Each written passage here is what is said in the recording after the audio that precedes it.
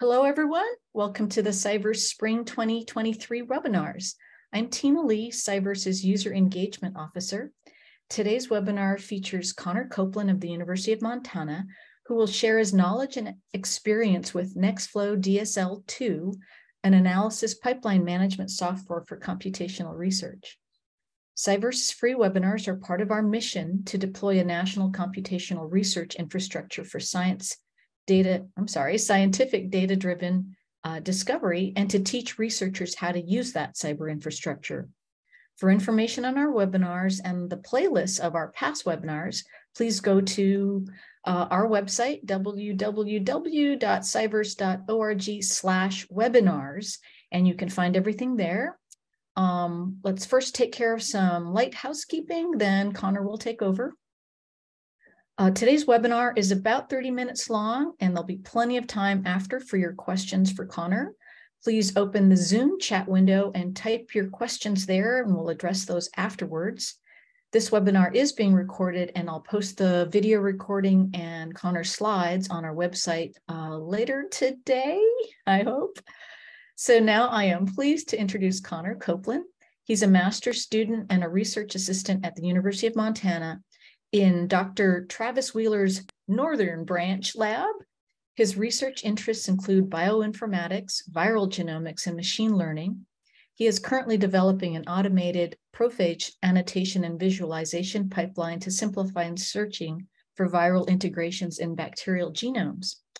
I also understand that while in Thailand last spring for the Comp Bio Asia workshop, Connor took the comparative biology aspect very seriously as he taste tested his way through the local street food specialties like fried scorpions. So with that, I'd like to welcome our presenter, Connor Copeland. Hi, Connor. Thanks, Tina. Just a quick note, I think this will be a little closer to 50 minutes. I made a couple of changes, but without further ado, let's get started on the basics of NextflowDSL2. All right. So first off, a couple of quick notes. One, I am not affiliated with Nextflow in any way, shape, or form. As far as I know, they don't know that I exist.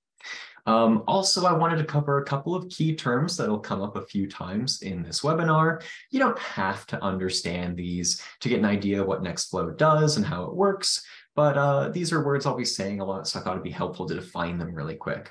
First off, we have HPC, that stands for High Performance Compute Cluster. These are just modern supercomputers. It's a bunch of computers all chained together. Users log on a thing called a head node, and they use a job scheduler to spin up compute jobs on compute nodes. Just how you do big analyses these days. Another term is Linux. This is just an operating system. It's a pretty popular operating system for these HPCs. Another term are containers. Here I'm talking about software containers like Docker or Singularity containers, although there's more than just those. What are they? Well, let's say that you have a tool that only runs in Windows, but you need to run it on something that isn't Windows, like a Linux high-performance compute cluster. What can you do? Well, the idea with a container is you basically make this like sealed off little bubble, and in the bubble, there's this environment that you can set. It can be a Windows environment. You can install your tool that needs Windows onto this container, and the container itself can run pretty much anywhere, even on this Linux environment, so that you can use this Windows tool, even though you're not technically on a Windows operating system. It's just a nice way to make software more portable. Another term to know is command line. This is something that comes up if you use computers a lot. This is just where you can interface with a computer with a text interface instead of a graphical interface where you're clicking on things. You invoke Nextflow through the command line, and it uses a lot of command line-like things. So this will be the most confusing one if you're not super familiar with it, but again, you'll get the basic idea. Another quick term I'll be using a lot is genome. This came up in my introduction. Genomes are just the collection of all of the DNA in an organism, and that DNA will do things like describe useful proteins that help the organism survive and do important biological jobs. And because there's all this information in genomes, we care about being able to find sequences in them, like the sequences for specific proteins. And so we have tools that can do this. They just look for a DNA sequence in a larger collection of DNA. A couple of examples are BLAST, which is really well known, and one that I use a lot called HAMMER. With that out of the way, let's start talking about Nextflow. First off, what is Nextflow anyway? Well, Nextflow is a free open source workflow management software based on Groovy, which is a variation of the popular Java programming language. Well, okay, what does that mean? What's workflow management software? A good example, about a year and a half ago in my research, I sat down and I was working on this problem that Tina talked about briefly. The long story short is that I care about finding viral sequences in bacterial genomes, a lot of bacterial genomes. So I wanted to make this automated process for taking a bunch of viral genomes and a bunch of bacterial genomes and looking for viral sequences, those viral sequences in those bacteria. So I had all the steps of this figured out. I knew what tools I wanted to use and when I wanted to use them. And I had Python scripts that I'd written that would help do this, but I needed something that would actually plug them all together and manage them automatically, that would take these viral and bacterial genomes and run them through these tools for me, and then feed the output from the tools into these Python scripts. And that essentially is what workflow management software is for. It's for taking this analysis that you know how to do and want to do and executing it automatically for you. And, you know, in simple cases, it's actually not that hard to imagine just doing this yourself. You know, writing a Python script or a Bash script or whatever your favorite language is to run these tools and scripts one by one after another on a bunch of data. But things can quickly get complicated if you are doing a really big analysis, or if you want your pipeline to be able to be used by other people. For instance, let's say you're doing this big analysis. It takes like a week to run. And on day 6 of the week, one of your inputs has like the wrong formatting and the whole thing crashes. Now you've got this big headache. Some things have probably completed and you can use the results. Other things are probably not finished yet. You have to rerun them. It took 6 days to get here, and you know, it sucks to lose all that progress. So it'd be really nice if automatically your workflow or your pipeline, oh yeah, workflow and pipeline are terms that I'm using interchangeably in this lecture. There are some technical differences between them, but I think we can get away with conflating them here. So just say workflow is pipeline, pipeline is workflow. But getting back to this idea of losing progress, it'd be nice if your pipeline or your workflow could save intermediate results as they're produced, so that if something happens and it crashes, you don't lose this stuff you've already spent time and energy computing. But then that's got its own headaches. What if you change the pipeline? How do you know that these results are still something you can use? When do you know that you have to recompute them? Similarly, in the vein of making things more portable, I don't want to ask people to install all of the tools that I use in my analysis. So it'd be nice if I could create a Docker container and just use that instead. But then I've got to figure out, okay, how do I run the Docker container that has the tools installed so that people don't have to install it themselves? That's a lot of work. Wouldn't it be really nice if someone else sat down and did all the work of coding this thing up so that I don't have to? And that's the basic premise behind workflow management software like Nextflow. It comes with a lot of nice features that are difficult to code so that you don't have to make them yourself. What are some of these features? In the case of Nextflow, obviously it can automate your pipeline. It can, run each step one after another. It knows when some things have to wait on other things, which is great. Because it knows when some things have to wait on other things, it gives you access to this sort of easy version of parallelization, where Nextflow isn't going to make any individual thing in your pipeline run faster, but it can tell when two things can run at the same time. So if you're on a system with a lot of compute power, you maybe want to run a lot of expensive jobs simultaneously so that it completes sooner because you're doing 10 of them at the same time instead of doing them one after another. Nextflow also supports this checkpointing thing that I talked about earlier, where it saves intermediate results in the pipeline in case there's a crash so that you can tell it to pick up where it left off after you fix the issue. If you're running this analysis on one of those HPC systems, those big compute networks, Nextflow can automatically talk to job schedulers that are in charge of sending jobs out to computers on the network. If you've ever worked with Slurm or Moab, these are examples of these job managers. And if you've ever written job submission scripts for them, Nextflow does that for you, which is really nice. You have to put a little effort into setting it up, but it's easier after you've done that. If you're not on an HPC, if you're on a laptop or a desktop or just a big, individual server that's by itself, Nextflow can keep in mind what resources are available on that system. So it'll queue up as many tasks as it can with the resources it has, but it won't queue up more than the system can handle. Nextflow also supports containerization with Docker Singularity. Again, this just lets you have this little sealed off environment where all of the requirements of your pipeline, tools and software and scripts can live in this space that has everything they need to run, even if the system you're on doesn't have those things by itself. Finally, I should mention that there's workflow management software that isn't Nextflow. For instance, SnakeMake seems really popular, but the only one I have experience with is Nextflow, so that's what I talk about here. Okay, so let's say that you are officially interested in installing Nextflow and trying to put it to use. What do you need to do that?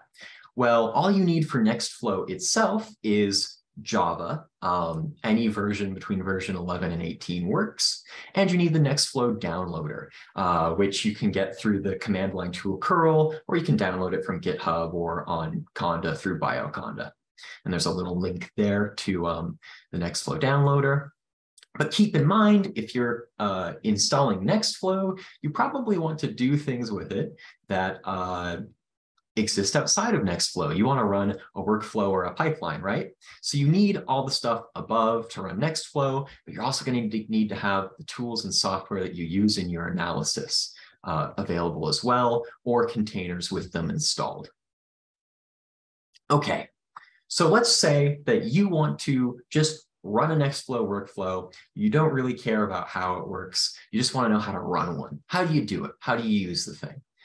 You use this command line tool, Nextflow run, which invokes a workflow and has 3 big arguments. One of them is a Nextflow script. This is this little guy right here, myworkflow.nf. Something else you need is a parameters file. This technically doesn't have to be its own separate file, but I like to keep them separated.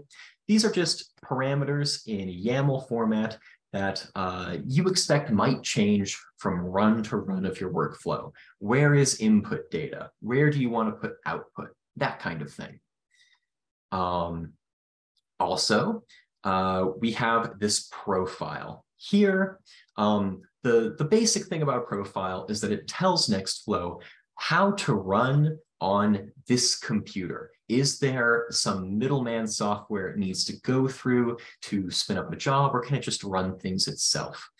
These live in a script named nextflow.config. You can use other config files if you want, but you have to tell Nextflow which file it is in that case. You can also include other config files inside of configs in case you want to keep things separated a little bit.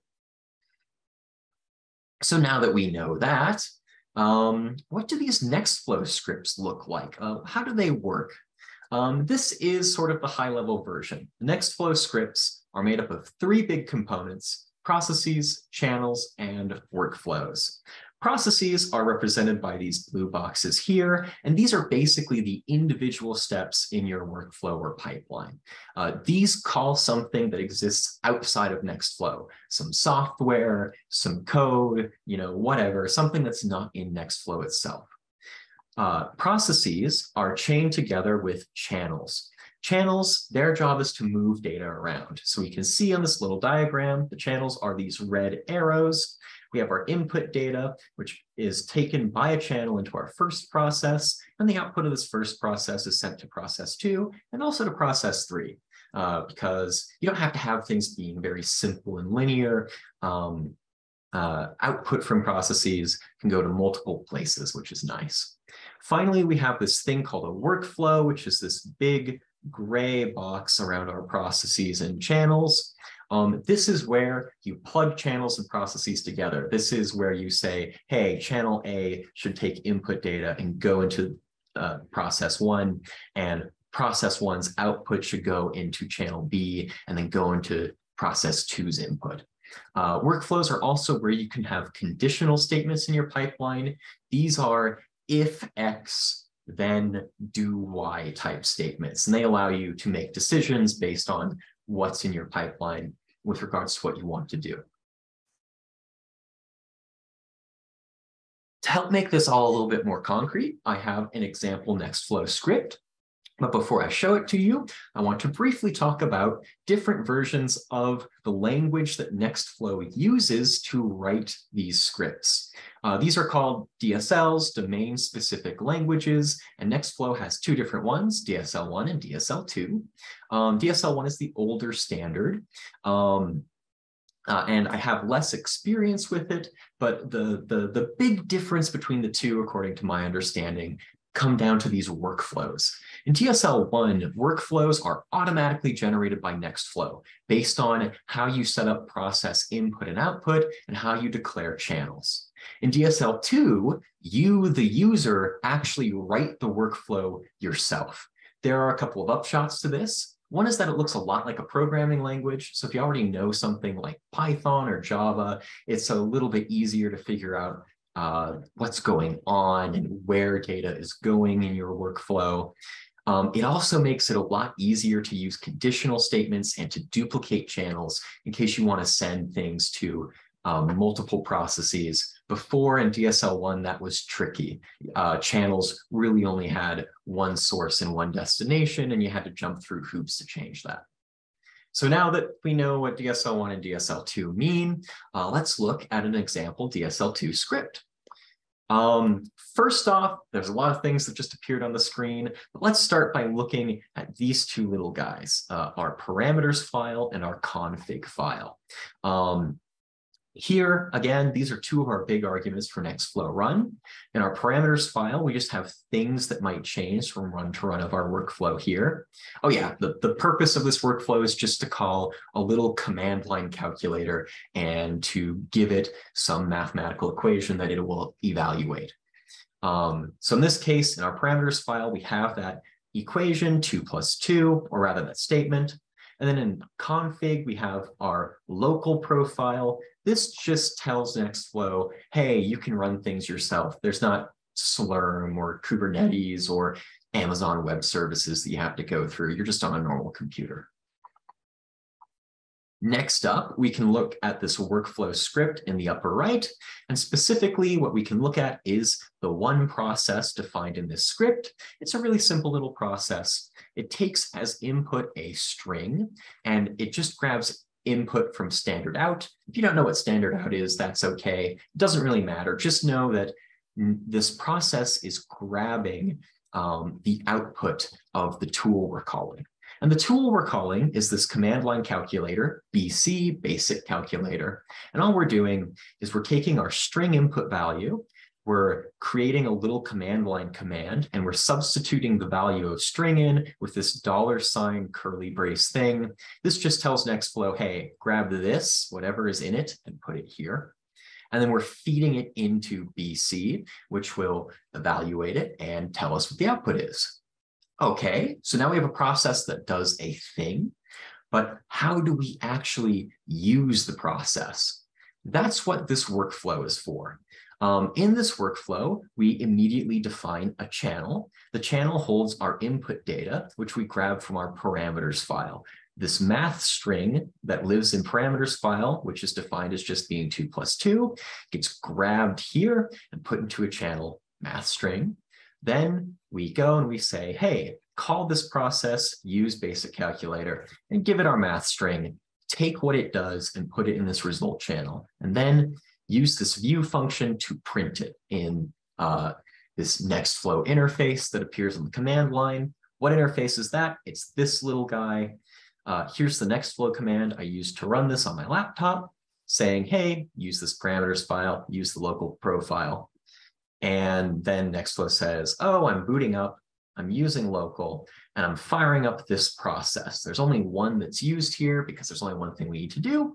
Once it's complete, it then prints out the value of 2 plus 2, which is 4. So revisiting this anatomy slide, hopefully it's a little more concrete now. We have processes that do things. We have channels that move data between processes and also allow you to filter or sort data. And we have this workflow where you plug channels and processes together. You can also have conditional statements, which I'll show you later. In fact, talking about later, let's talk a little bit about some of the Nextflow I'm going to show you as I talk in more detail about parameters, profiles, processes, channels, and workflows. Because it's split up over multiple slides, I just wanted to take a second to describe what it's doing to help orient you a little bit. This workflow I'm going to show you in a minute includes conditional statements and parallel processes. Processes that can fire up in parallel instead of just one of them. It also uses Docker instead of just a locally installed tool.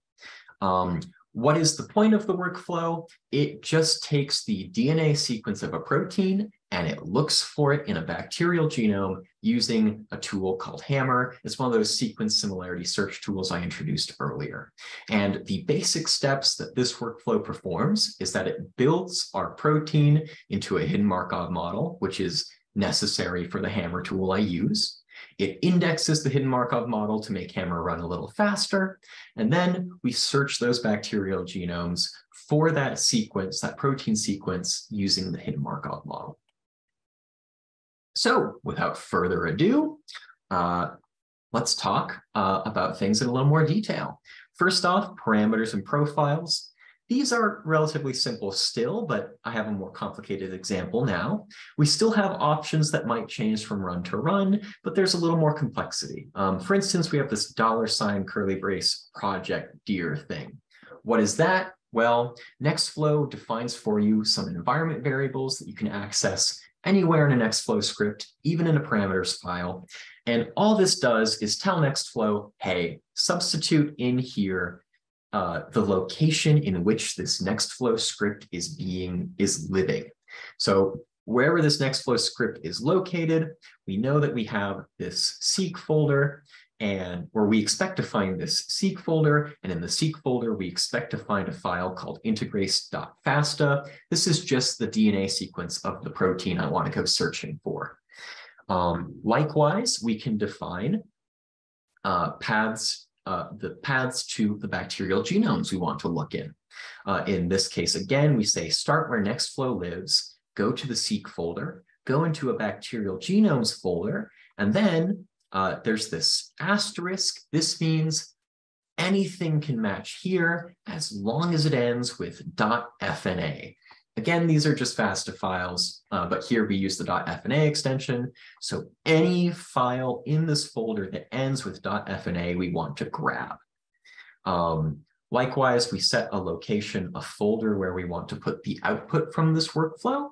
And we also have a couple of parameters telling us what kind of sequence we're looking at and whether or not we want to run those searches. This is getting at that conditional statement I mentioned. We also have a more complicated profile because we're using Docker. Here we say, hey, you're still running locally, just normally on a computer, but I want you to use Docker, and specifically, I want you to use this Docker container that has Hammer installed, so I don't have to think about installing Hammer tools. This isn't my Hammer container. This is one that I found on Docker Hub.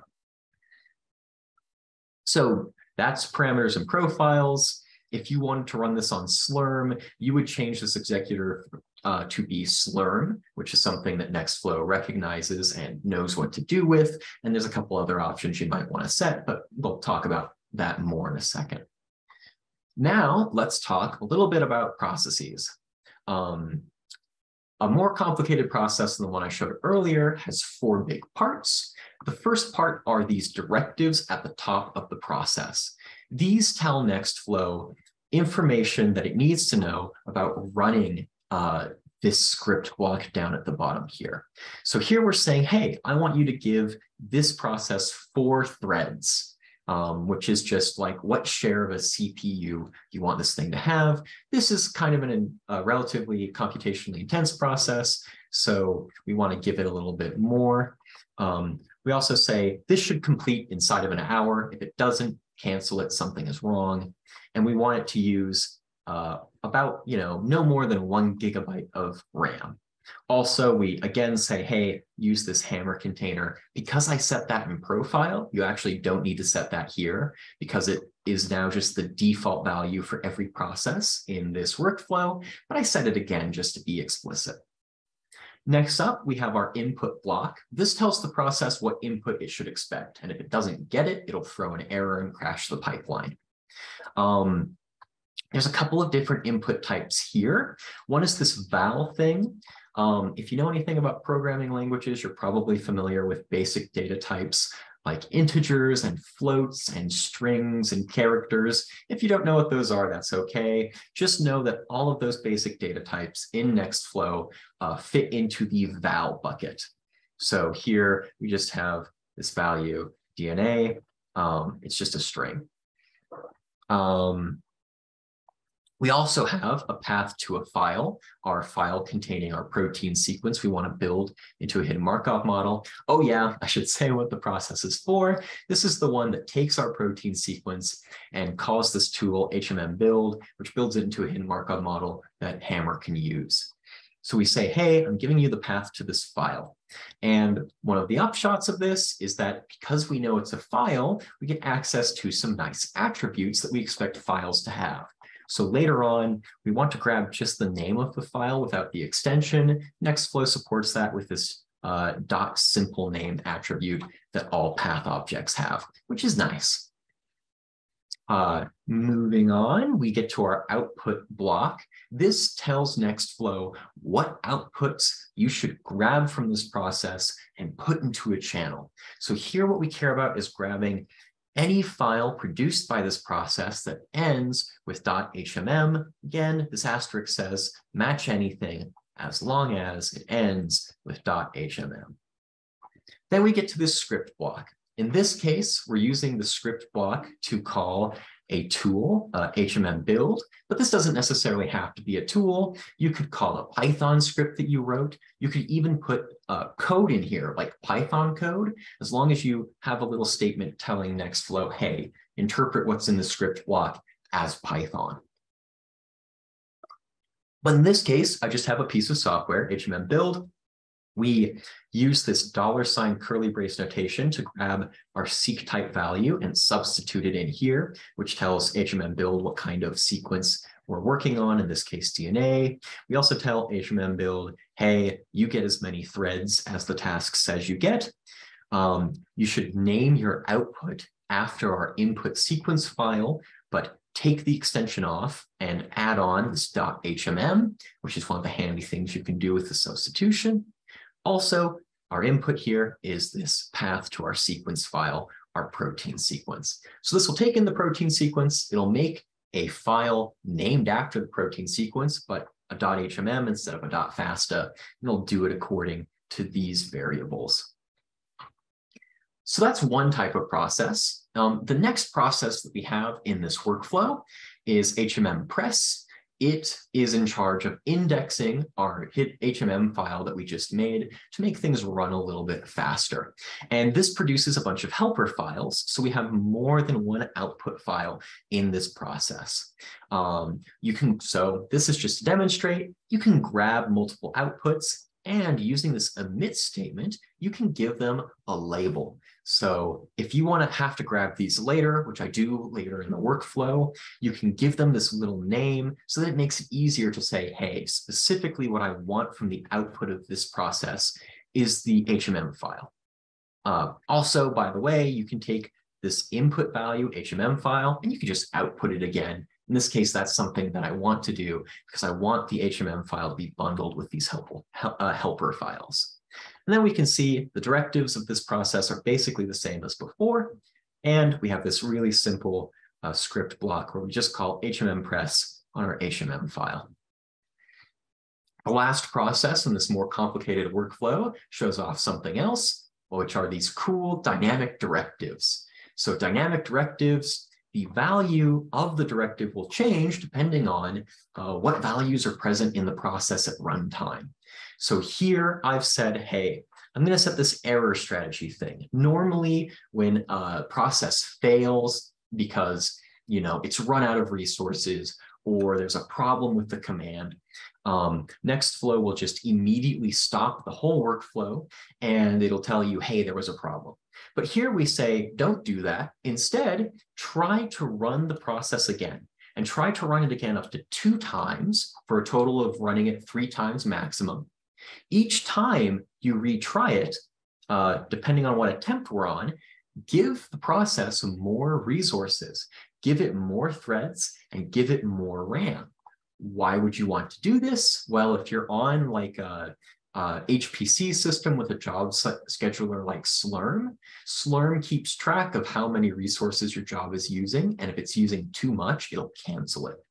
So you don't want your workflow to stop every time that you get like an unusually large genome and it uses a little bit more RAM than you were expecting, and then your whole pipeline crashes and you've got to go fix it. Instead, you can say, hey, Nextflow, give it more resources, try it again. So if it's a resource problem, hopefully it'll work itself out. And if it isn't a resource problem, it'll stop everything and give you this error. So hopefully you can fix it. Another important directive here is this publish dir directive. This just tells Nextflow, hey, grab the output from this process and copy it somewhere. The reason why we're doing this is because this is the last process in my workflow. This is the one that actually searches in a bacterial genome for that protein sequence with the hidden Markov model. So we actually want to take, this is the output of the workflow. We want to take it and put it somewhere where we can get at it. Here I'm calling this output dir. It's not defined in this process. I defined it elsewhere, and I'll talk about that a little bit more later. But we can see it takes as input the hidden Markov file, the hidden Markov model file, all these helper files, and a genome. It grabs this .tbl file as output, and that file is produced with this nham-scan command. So that's basically it for processes. Those are the big things to know. There's a couple of last notes I want to talk about. There is another component to processes that I skipped because it's semi-replaced in DSL2. It's a thing called a when block.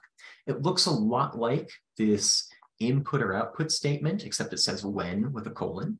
And then it has some logical statement that evaluates to true or false. If it's false, the process won't run. If it's true, the process will run.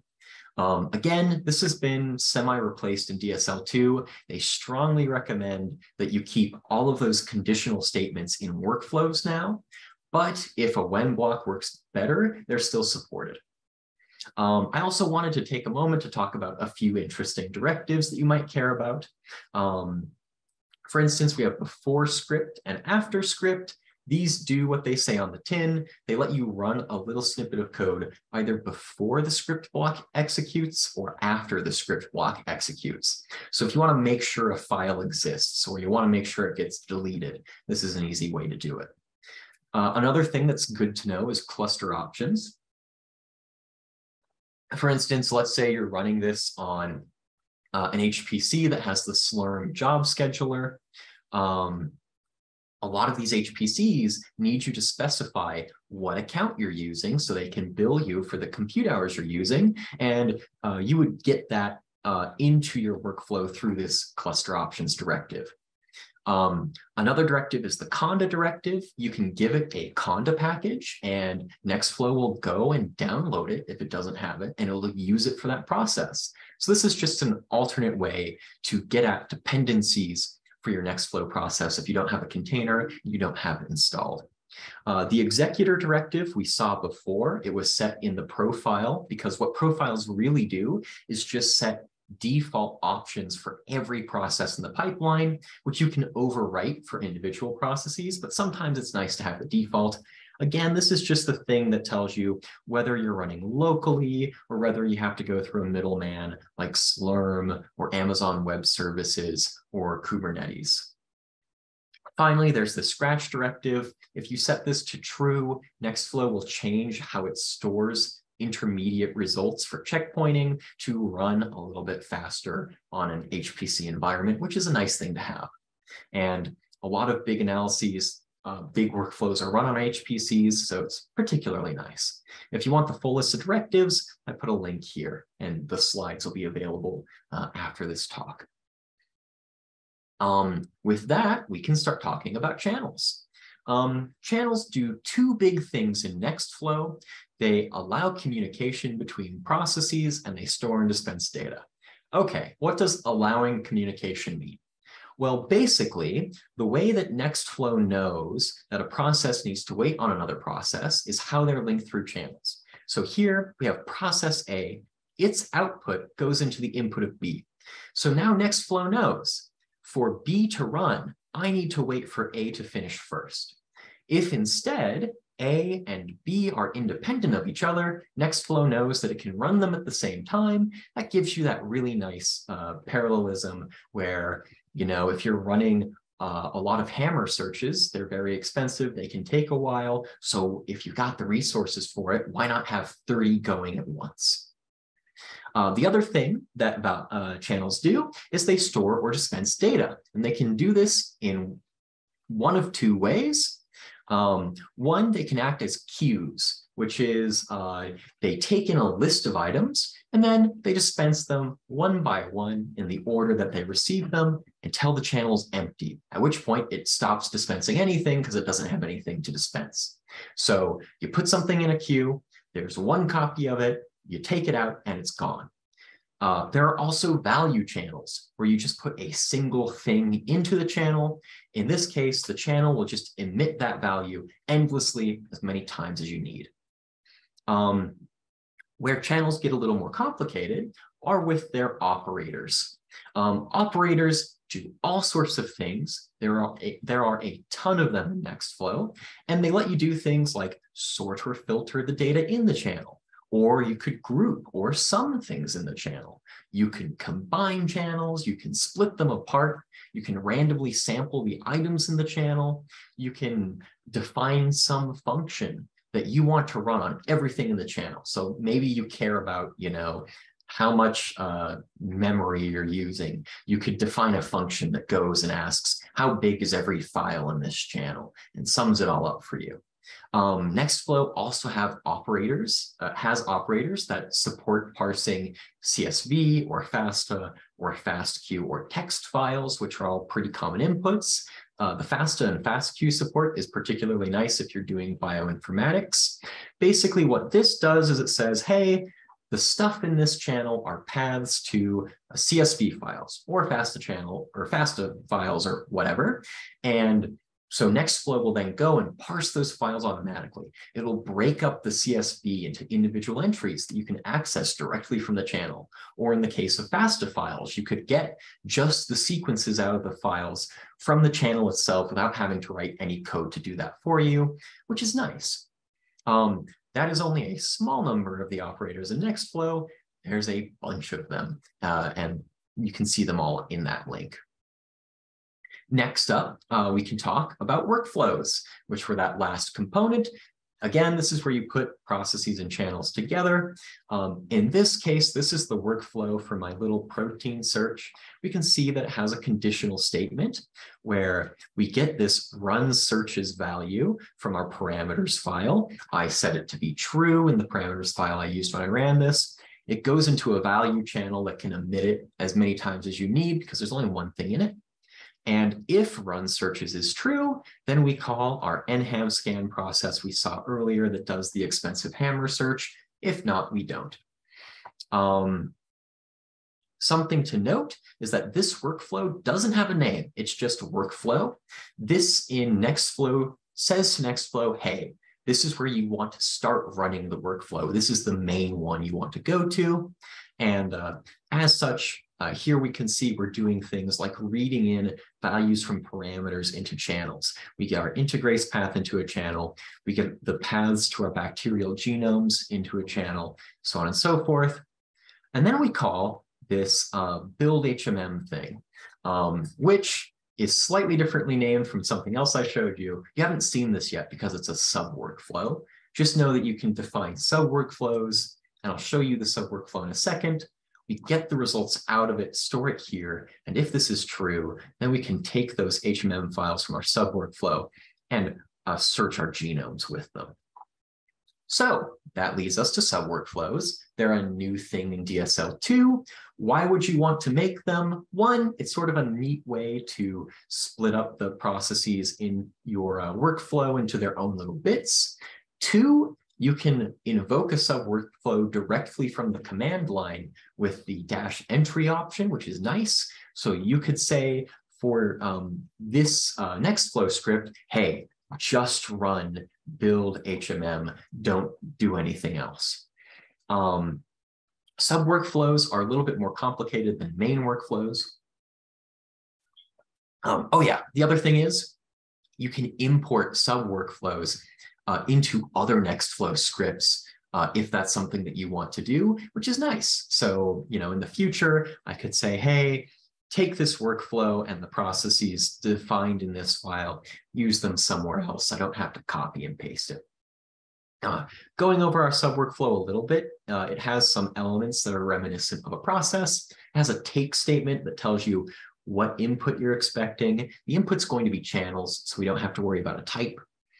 We have a main, which tells us what is happening in the sub workflow. Here we call our HMM build process with its inputs, which we take. And then we just chain that directly into HMM press. This little pipe character, all it's saying is, hey, the output from HMM build exactly matches the input of HMM press. Link these two with a channel. I don't care about actually making it and making it myself. Nextflow will do that for me with this little pipe character. And then we have an emit statement. This tells us what the output from the sub workflow is. This is why I had the emit statement in the previous process we saw, so that I could name the output from HMM press to make it easier to put here. When you have an emit statement in a sub workflow, each one of these has to be an individual channel. You can't have a channel made up of multiple channels. So you have to split it up into these, although back here, we just read it into one multi-channel thing. So that's it for the big parts of Nextflow. Those are the basics of writing a Nextflow script. And hopefully now you can go off and start to experiment and work with these. Before you do, I have some quick tips for you that will save you some time. One, where you grab things from a parameter file matters. Do not do it in a process definition. If you do, you will sometimes get weird errors, but not all the time. And those are the worst kind of errors to have. Another thing to know is that in Nextflow, debugging can be a little bit difficult because it checkpoints everything. It stores all these intermediate results in these randomly named directories for each process. But that makes it difficult to walk from process to process to process in your pipeline, seeing what's happening to the data. Unless you know that Nextflow Run has some debugging options, which I only learned recently. So you can call some options in Nextflow Run that let you see the contents of channels, for instance, that make it a little bit easier to debug. So it's a little bit difficult, but they do have some tools to help you out. Something that you may notice if you go back and look at my code is that whenever I have a script block or anything where I use that $ curly brace to substitute values, I use double quotes. And the reason is that substitution doesn't work with single quotes. So always use double quotes if you're substituting something in a string. Another thing that's worth knowing is that syntax checking by Nextflow is currently limited. What does that mean? It means that if you go and you write this wrong, you say output instead of emit here. Nextflow isn't that good right now at letting you know what mistake you've made. Some things it'll pick up on, like I think it would tell you that this should be emit, not output, but a lot of other subtle things would get missed. It wouldn't give you a super helpful error message. Based on what I've seen on the Nextflow GitHub, they're working on it, but it's the way that it is right now. It's worth knowing about.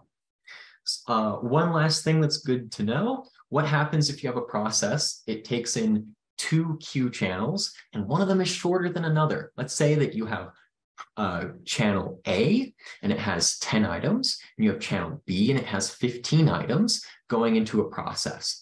How many times is that process going to run? Well, it's going to run 10 times because it only has enough information to run it 10 times.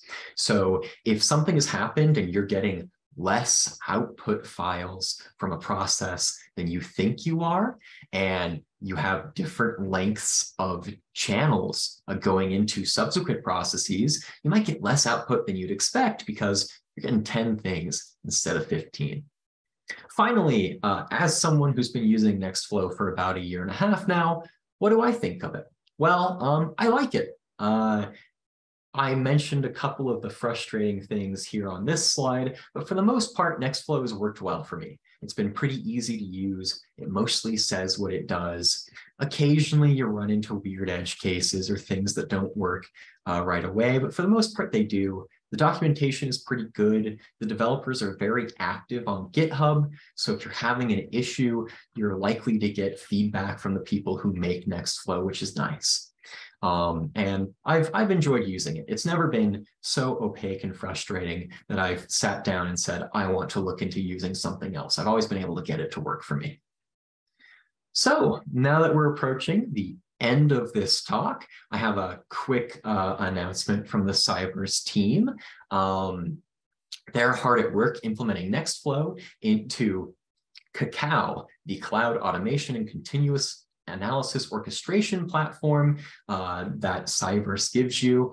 It's a service for researchers and educators that eliminates the complexity of using multiple cloud systems. And with the implementation of Nextflow into Cacao, users are able to, or will be able to, execute Nextflow workflows across different cloud computing clusters of your choice, whether that's Amazon Web Services, Azure, Google Cloud, or OpenStack. So just know that Nextflow is coming to CyVerse if that's something that you're interested in. And with that, some quick acknowledgements. Thanks, of course, to the people who fund me and to the HPC staff at the University of Montana's GRIZ cluster and the University of Arizona's HPC system. Also, special thanks to Travis, my advisor, and George Lessica, a former lab member who helped me figure out how to use Nextflow myself. Also, thanks to Pseudomonas.com for the bacterial genomes that I use in my example code, which I'll be posting on GitHub today after this video. And with that, are there any questions? Yes, let's please type in questions for Travis, or actually with a small group like this, we can let people unmute if they want and ask any questions. Travis, thank you so much for doing my work. You've plugged Cacao, which is something that CyVerse has been working on diligently. We hope to have a webinar on Cacao and all of its different functionalities and how it works and how to access it, perhaps in May this year, but it's really just depends on when we can release that. So in the meantime, if there aren't any further questions, thank you so much. That's been fabulous, really helpful information for anybody of how to get started. And I loved your how to avoid certain pitfalls, because that's often the thing that people learn the hard way. And so I'm sure, saved somebody from tearing their hair out in frustration. So if there are no questions for Connor, oh wait, somebody's raised their hand. Yes. Matt, do you want to unmute? Okay, are you able to hear me? Yes. Okay, great. I had a question about basic basic checks for things like directories existing. Like you gave an example that you in directory and you expected FNA files. If that directory doesn't exist or there are no files like that, is it detected automatically, or do you have to have those checks, add those checks yourself? That's a great question. So the path type in Nextflow, when you create a path, if I go back through my slides here, right here, like this from paths method, it actually has an argument you can set, which will check if each thing in it exists. By default, it does not, but it does have built-in support. You have to turn it on though. Thank you. Of course. All right. I don't see any other raised hands or questions. Sorry, Matt. Tom. Yeah, along those lines, Connor, you just showed a conditional in a workflow. Are you able to use the full power of the Groovy language, or is that constrained to a DSL there? Ooh, that's a really good question. I know that you can have inline Groovy in Nextflow, so I bet there's a way to do it. I haven't played with it too much myself, but you can definitely have more complicated conditionals than just saying if this variable is true. Like in workflows I've written, I have conditionals that check the extension of a file and do different things depending on that file extension. So I don't know for sure, but I would be surprised if that's not the case, at least. Anyone else? Yeah, thank you, Connor. Okay, well, with that, thank you everyone for attending. Connor, thank you so much for all the time and energy you put into giving this presentation. We will process the video and post that along with Connor's slides to our website. So see you online next time, everyone. Thank you. Thanks, everyone.